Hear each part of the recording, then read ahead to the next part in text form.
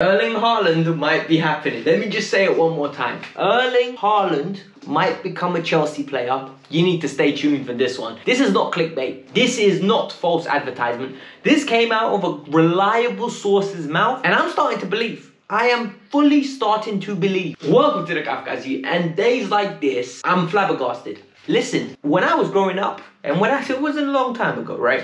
We read everything in the newspaper. We would read everything in the newspaper, the early noughties. There is no internet like this. There is no transfer rumors. There's not that many TV shows where people are actively giving us information that we need to understand.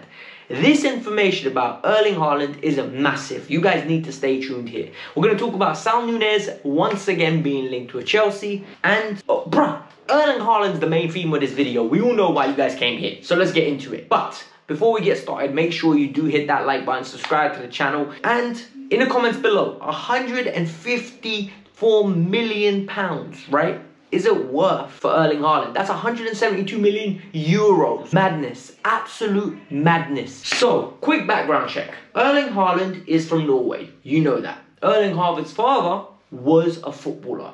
Played for Norway as an international. His teammate, a striker, Jan Arja Fjortov, difficult name to pronounce. I tried to so hard. Difficult name to pronounce. Played for Norway. Now he works for ESPN FC on a very good show. I'm not going to lie to you, right? The analysis isn't great, but they're entertaining as hell. You got Stevie Nichols, Craig Burley, Shaka Hislop, one of my favorite people on that show. Ali Moreno, Lukaku.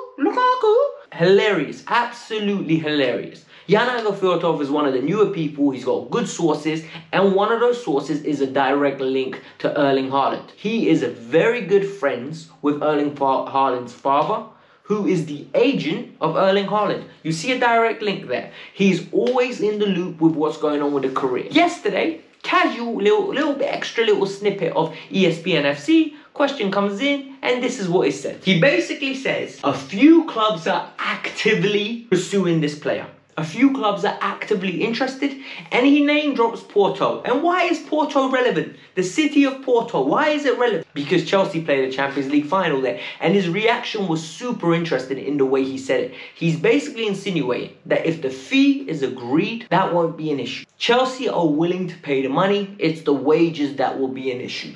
And the wages are something that can get met. People, you need to understand, if Chelsea wants someone, Chelsea go and get that person. 9 out of 10 times, if Chelsea actively want that player, Roman Abramovich gets that player. It happened with numerous players, right? Kai Havertz is the perfect example. Eden Hazard, N'Golo Kante. When we want a player, big man, you're coming. Diego Costa, Cesc Fabregas. It don't matter who's competing with us. We get the player because we're a big club and we got the checkbook to deal with it. The important thing that we need to confirm here, and for me that is very important, is that ESPN FC, the reporter, is reliable. How much more reliable can it get? And the wages being an issue, 100% I believe it. Think about it logically, right? Mino Raiola is going to want a good cut. Then you're going to have Haaland, who's going to demand crazy wages because that's what Mino does for his clients. And Chelsea are going to have to put an outlay of 172 million pounds when Dortmund don't want to sell. It makes sense. And a lot of you are going to be very intelligent and very smart, and you're going to ask me right now, but Alex, the real thing is, why don't we just wait a year and sign him on a discount when the release clause activates? I agree with that.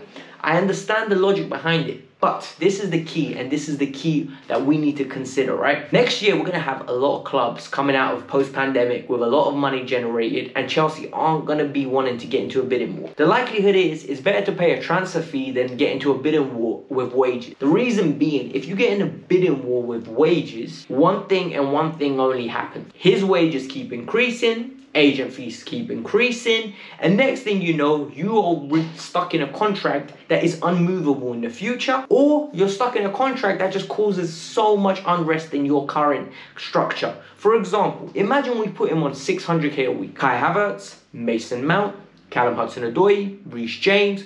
When they come up to renewal, they're going to want contracts not near enough that number, but 400k minimum. And it ruins the squad structure. It ruins just the wage structure. But is Haaland worth it? That's what we need to ask ourselves. So to basically sum up for you guys, this is it. Erling Haaland is linked with Chelsea. The deal is likely to go ahead if Chelsea are willing to break their wage structure. Do I believe this move was going to happen? I'd still say no. But Am I more confident now than I've ever been in the past? 100% yes.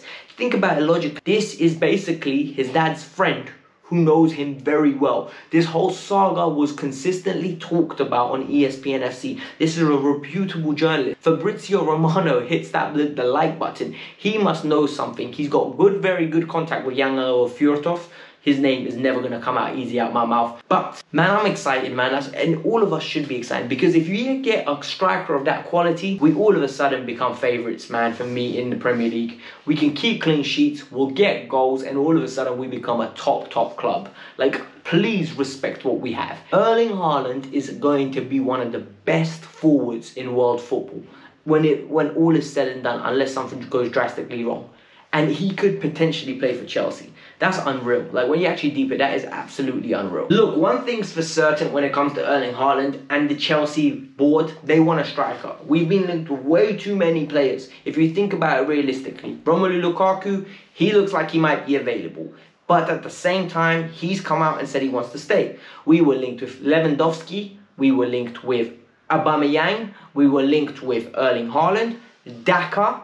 We are linked with a striker, and it makes sense why. A lot of you said Giroud signed a new deal. He's not leaving. Giroud signed a new deal, but there's a gentleman's agreement in place that is being widely reported that if another club comes in for Chelsea, they will let him go on a free transfer. No ifs, no buts, no maybes. Chelsea only signed him just in case they don't get a replacement. They have a forward for next year, and Giroud's happy with that contract.